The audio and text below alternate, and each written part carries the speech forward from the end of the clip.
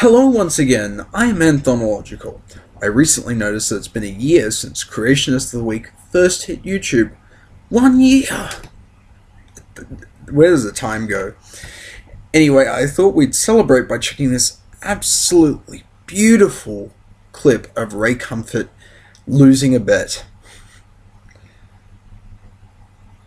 Self-purchased the Potter. Oh no, show me the chapter and verse. I don't have it on me, do you? I will give you $100 right now, cash. Where's your Bible? Someone give him a Bible. If you can tell me where Judas...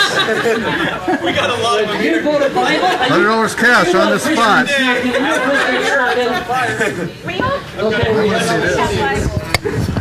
Seriously, he gets $100 cash if he shows me where Judas purchased the field with his own money. I have a check. $100 right here.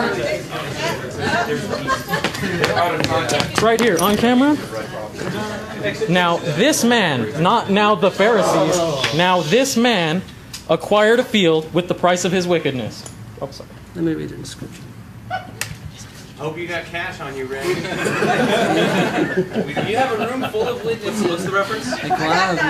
There's more witnesses here than there were in Jesus' resurrection, that's for sure. Right? Hit the door, so what's the reference? So what is the contradiction you're saying? You're saying the Pharisees, in the other version, the Pharisees buy the field.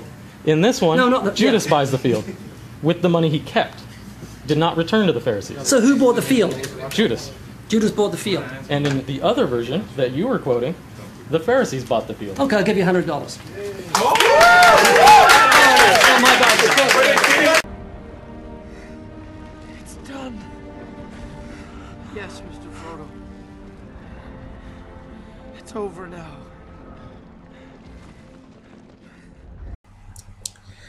Unfortunately, it's not actually over.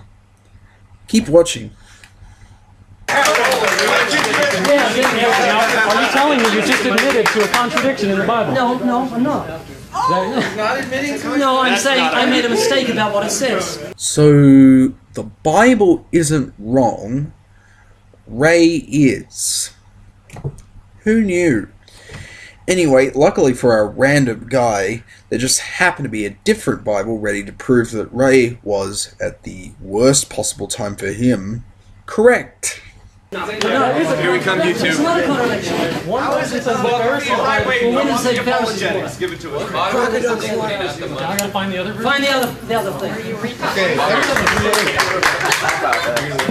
He saw and condemned, repent He himself. brought again the 30 pieces of silver to the chief priests and elders, saying, I have sinned in that I have betrayed the innocent blood. So there you have it.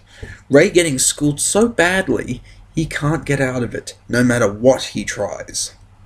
It's a shame we don't have video evidence of Ray admitting there are biblical contradictions, since the video is cut short, but I hope it was still fun to see. I certainly see it as a victory worth showing off on CotW, especially for our first anniversary, because it's just the sort of thing I try to go for with this series. I always look for rational discussion, even though it's mostly for comedy and entertainment. I really do look for genuine discussion and to make progress. Anyway, next week we'll be doing Ian Juby. Look out for that. I'm Anthological. Thanks for watching.